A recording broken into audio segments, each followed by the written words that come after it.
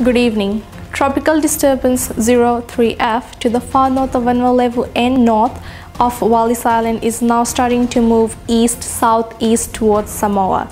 The system is intensifying and Samoa Meteorological Service have issued a special weather bulletin number 1 for expected tropical cyclone impacts over the weekend. This developing tropical low is not expected to bring any hazardous weather to Fiji.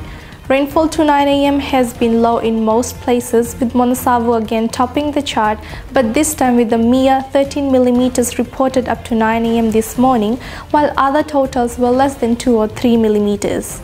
Cloud associated with the developing depression is evident north of Vanuatu. The cloud bands are wrapping more tightly around the low center, a sign that the pressure is falling in the central region as the low strengthens in intensity. Onshore wind flow will push more clouds onto the windward coast and nearby hills about the northern, central and eastern divisions.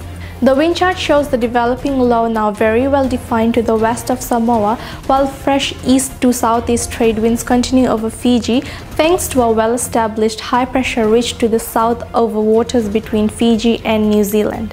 Warm and humid morning with mostly sunny skies. Could be an afternoon shower later tomorrow, but don't hold your breath waiting. Moderate easterly winds and fresh afternoon sea breezes. Mostly cloudy with 1 or 2 brief passing showers across the north, more frequent and heavier about the south and east coast. Moderate to fresh east to southeast winds.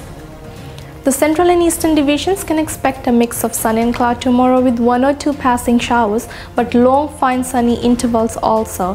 Fresh and gusty southeasterly winds.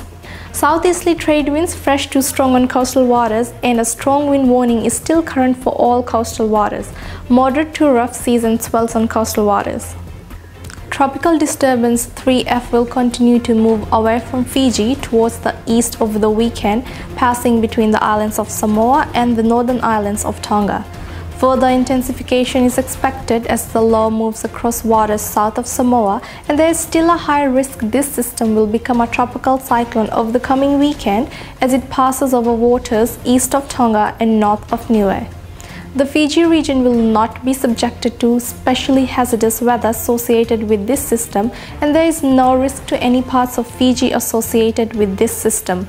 At this time, there are no other weather systems affecting the region, and nothing is on the horizon that is of any concern.